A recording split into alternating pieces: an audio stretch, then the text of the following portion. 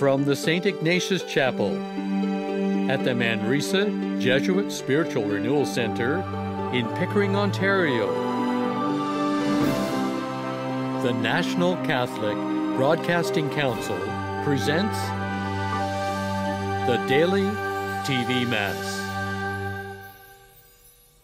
Welcome to the celebration of the Daily TV Mass.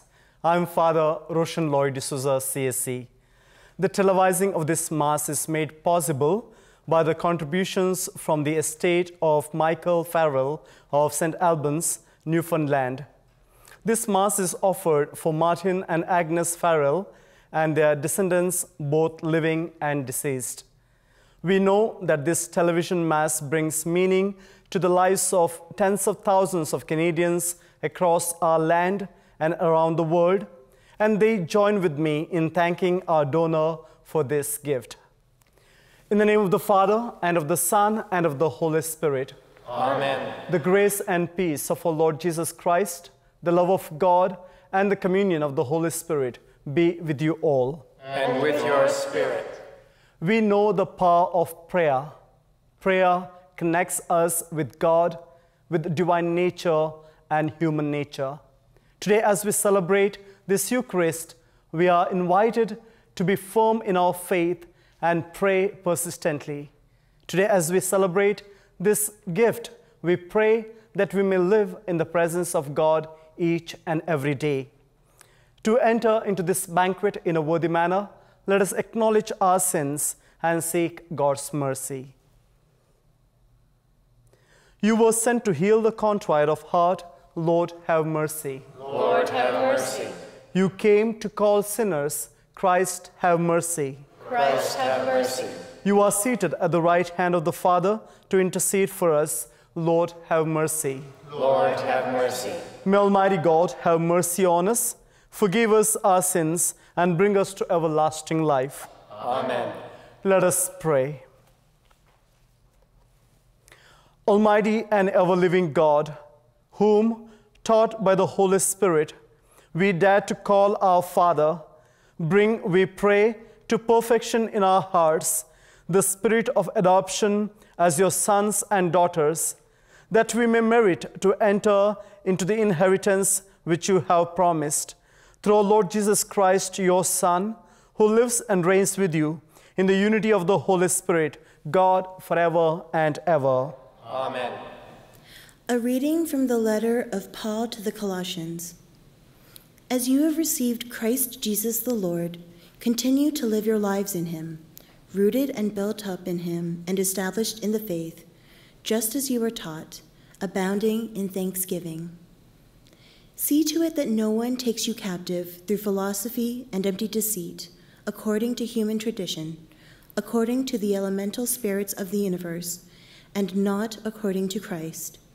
For in him the whole fullness of deity dwells bodily, and you have come to fullness in him, who is the head of every ruler and authority.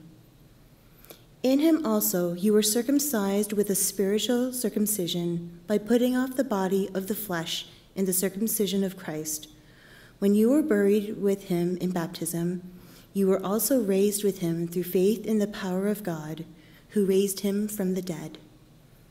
And when you were dead in trespasses and the uncircumcision of your flesh, God made you alive together with him, when he forgave us all our trespasses, erasing the record that stood against us with its legal demands. He set this aside, nailing it to the cross. He disarmed the rulers and authorities and made a public example of them, triumphing over them in it. The word of the Lord. Thanks be to God.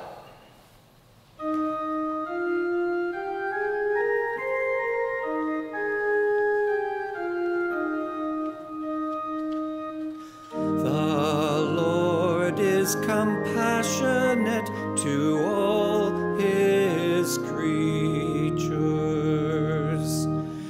I will extol you, my God and King, and bless your name forever and ever. Every day I will bless you and praise praise your name forever and ever. The Lord is compassionate to all his creatures. The Lord is gracious and merciful, slow to anger and abounding in steadfast love. The Lord is good to all, and his compassion is over all that he has made. The Lord is compassionate to all his creatures. All your works shall give thanks to you, O Lord, and all your faithful shall bless you. They shall speak of the glory of your kingdom and tell of your power. The Lord is compassionate to all his creatures.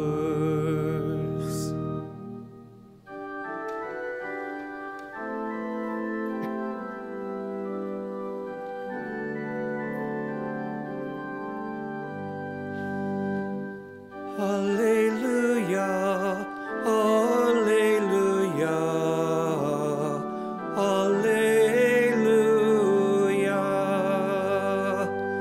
alleluia, alleluia, alleluia.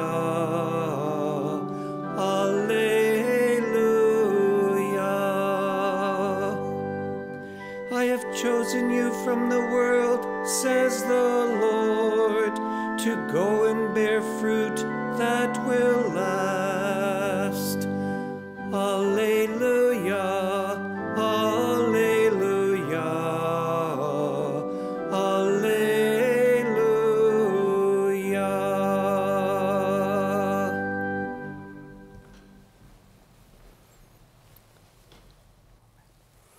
The Lord be with you. And with your spirit. A reading from the Holy Gospel according to Luke. Glory to you, Lord. Jesus went out to the mountain to pray, and he spent the night in prayer to God. And when day came, he called his disciples and chose 12 of them, whom he also named apostles: Simon, whom he named Peter, and his brother Andrew, and James, and John, and Philip, and Bartholomew, and Matthew, and Thomas, and James, son of Alphaeus, and Simon, who was called the Zealot, and Judas, son of James, and Judas Iscariot, who became a traitor. Jesus came down with them and stood on a level place, with a great crowd of his disciples and a great multitude of people from all Judea, Jerusalem, and the coast of Tyre and Sidon. They had come to hear him and to be healed of their diseases. And those who were troubled with unclean spirits were cured. And all in the crowd were trying to touch him, for power came out from him and healed all of them. The Gospel of the Lord. Praise to you, Lord Jesus Christ.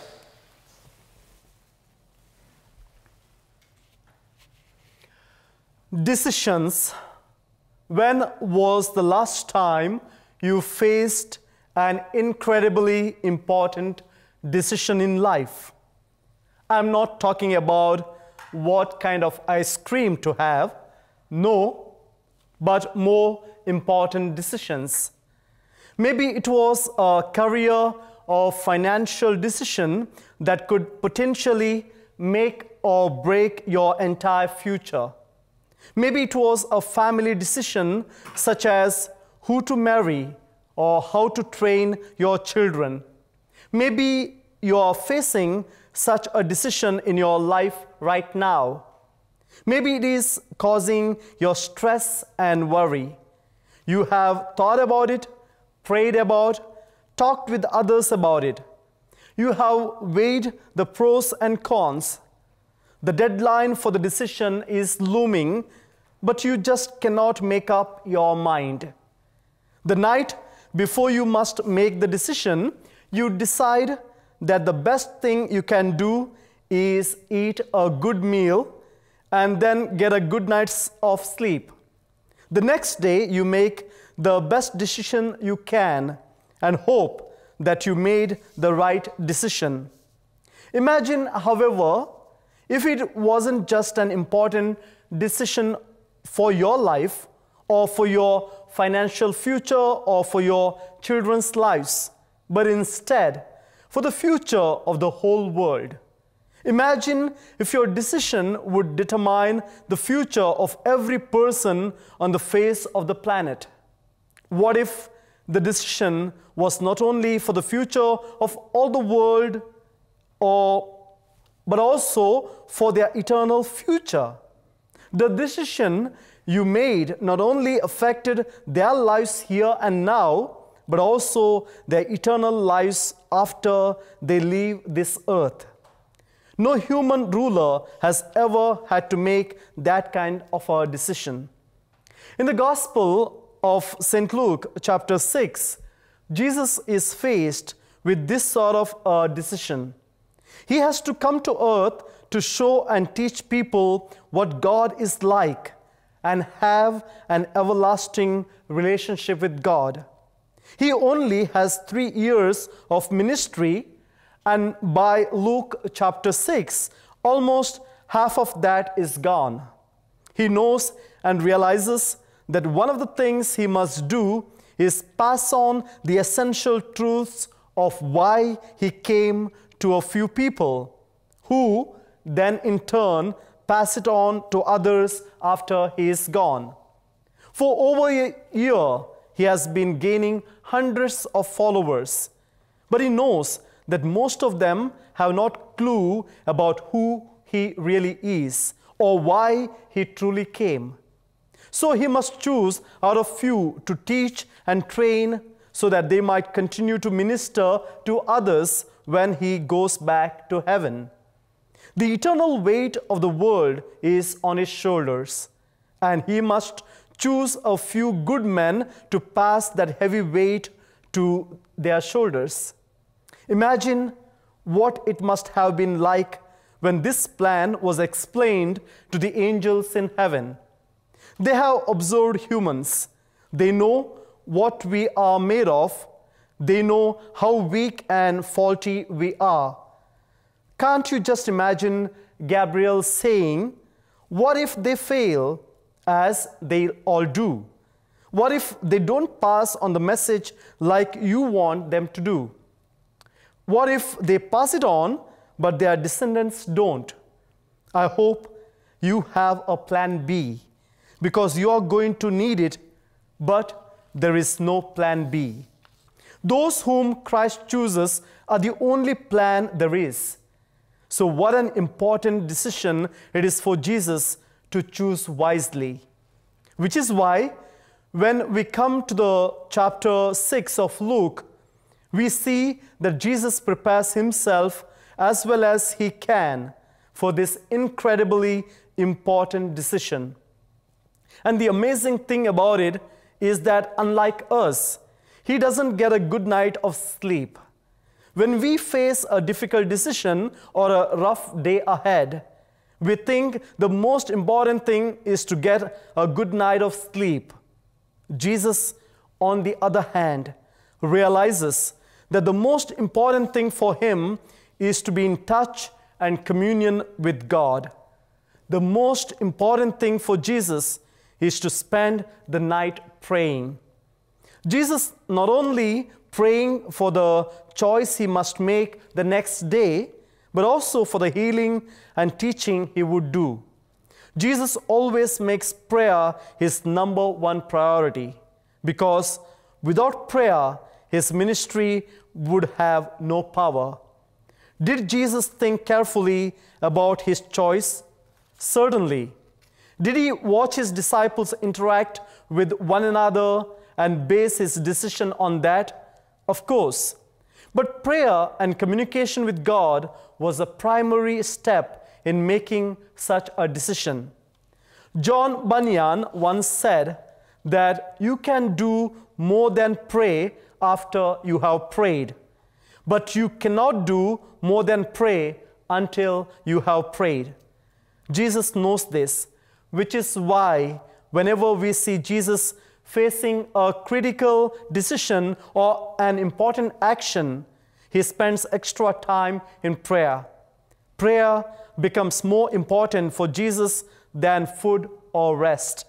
Prayer was his spiritual lifeblood. It is his wide open secret to being connected with God. Are you facing an important decision? Are you worried about a choice you must make? First, pray.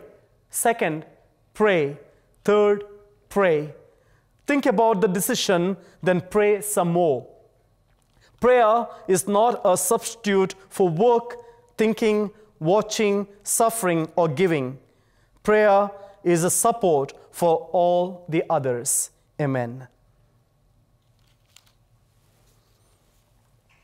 Gathered in joyful hope, we offer our prayers to God, who creates hearts to love.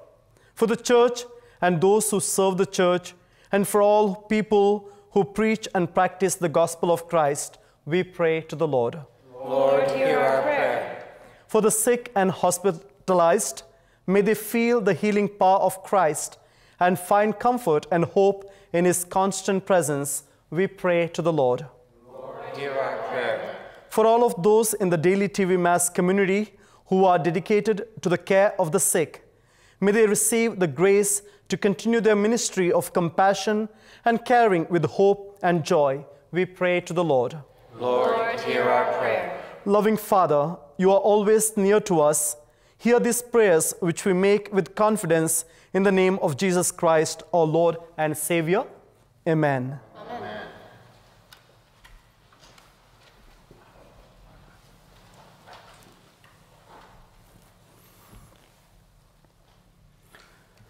Blessed are you, Lord God of all creation, for through your goodness we have received the bread we offer you, fruit of the earth and work of human hands. It will become for us the bread of life. Blessed be God forever.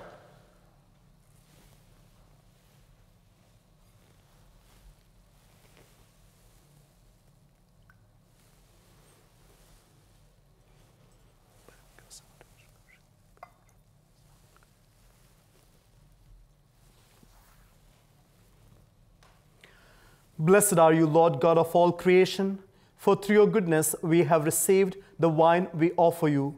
Through the wine and work of human hands, it will become our spiritual drink. Blessed be God forever.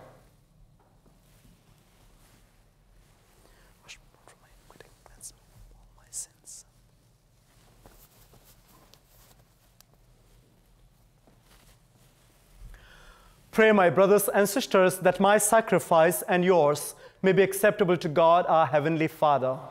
May the Lord accept the sacrifice at your hands for the praise and glory of his name, for our good and the good of all his holy church. Be pleased, O Lord, to accept the offerings of your church, for in your mercy you have given them to be offered, and by your power you transform them into the mystery of our salvation, through Christ our Lord. Amen. The Lord be with you. And with your spirit. Lift up your hearts. We lift them up to the Lord. Let us give thanks to the Lord our God. It is right and just. It is truly right and just, our duty and our salvation, always and everywhere to give you thanks, Lord, Holy Father, Almighty and eternal God, through Christ our Lord. In him you have been pleased to renew all things, giving us all a share in his fullness. For though he was in the form of God, he emptied himself, and by the blood of his cross brought peace to all creation. Therefore he has been exalted above all things, and to all who obey him has become the source of eternal salvation.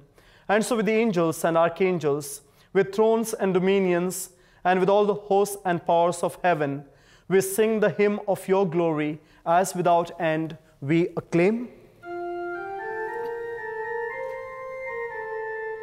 Holy, holy, holy, Lord God of hosts. Heaven and earth are full of your glory. Hosanna in the highest. Hosanna in the highest. Blessed is he who comes in the name of the Lord. Hosanna in the highest. Hosanna in the highest.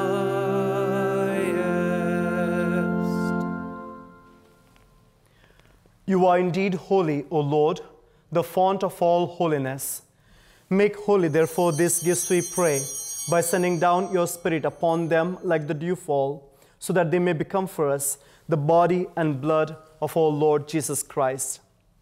At the time he was betrayed and entered willingly into his passion, he took bread and giving you thanks, he broke it and gave it to his disciples, saying, "Take this, all of you, and eat of it, for this is my body, which will be given up for you."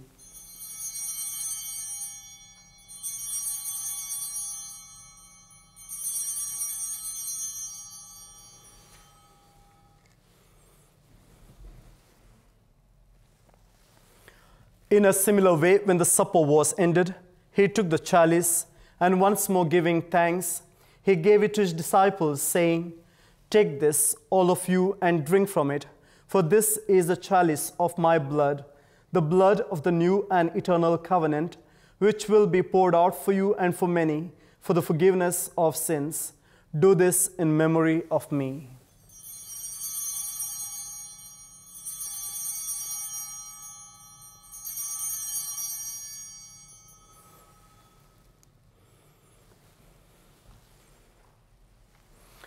The mystery of faith.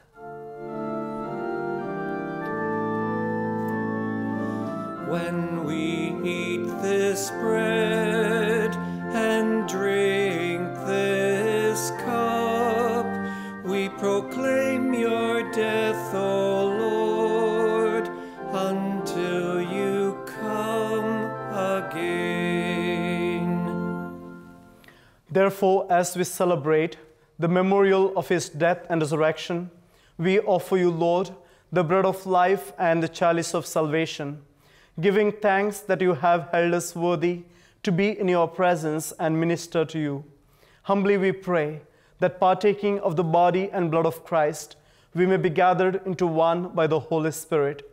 Remember, Lord, your church spread throughout the world, and bring her to the fullness of charity, together with Francis our Pope, Thomas our Bishop, and all the clergy. Remember also our brothers and sisters who have fallen asleep in the hope of the resurrection, and all who have died in your mercy. Welcome them into the light of your face. Have mercy on us all, we pray, that with the Blessed Virgin Mary, Mother of God, with blessed Joseph, her spouse, with the blessed apostles and all the saints who have pleased you throughout the ages, we may merit to be co-heirs to eternal life, and may praise and glorify you through your Son, our Lord Jesus Christ. Through him, and with him, and in him, O God, Almighty Father, in the unity of the Holy Spirit, all glory and honor is yours forever and ever. Amen.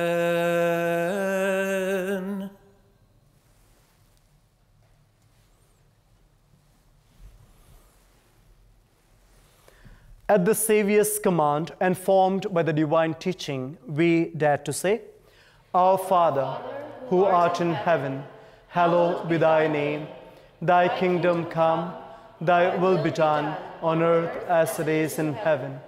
Give us this day our daily bread, and forgive us our trespasses, as we forgive those who trespass against us. And lead us not into temptation, but deliver us from evil. Deliver us, Lord, we pray, from every evil. graciously grant peace in our days, that by the help of your mercy, we may be always free from sin and safe from all distress, as we await the blessed hope and the coming of our Savior, Jesus Christ. For the kingdom, the power, and the glory are yours, now and forever. Lord Jesus Christ, who said to your apostles, "Peace I leave you, my peace I give you," look not on our sins, but on the faith of your church, and graciously grant her peace and unity in accordance with your will, who live and reign forever and ever. Amen. The peace of the Lord be with you always. And with your spirit. Let us offer one another the sign of peace.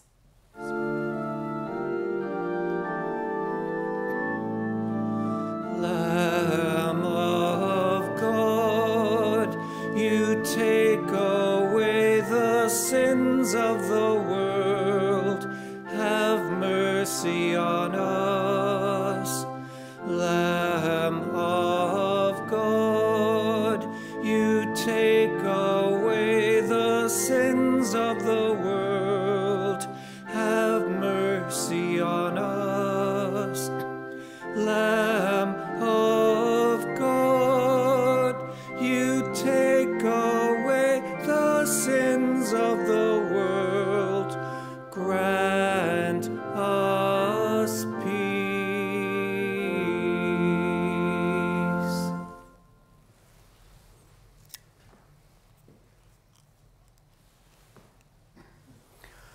Behold the Lamb of God.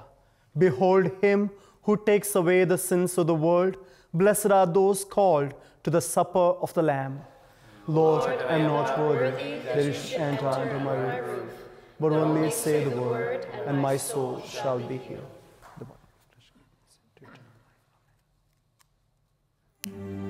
Please join me now in this act of spiritual communion. My Jesus, I believe that you are present in the Blessed Sacrament. I love you above all things, and I desire you in my soul.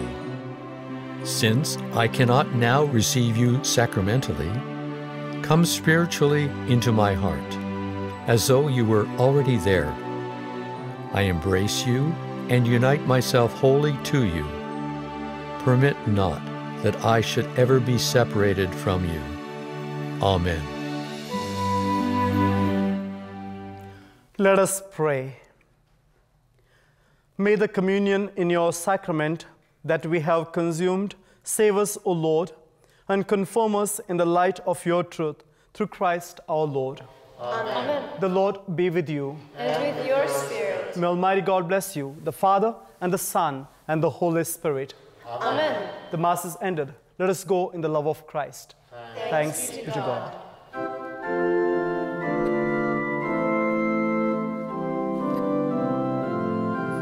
Our thanks to our donor for the gift of this Mass. Rejoice, the Lord is King, your Lord and King adore. Mortals give thanks and sing and triumph evermore. Lift up your heart, lift up your voice, rejoice again, I say rejoice.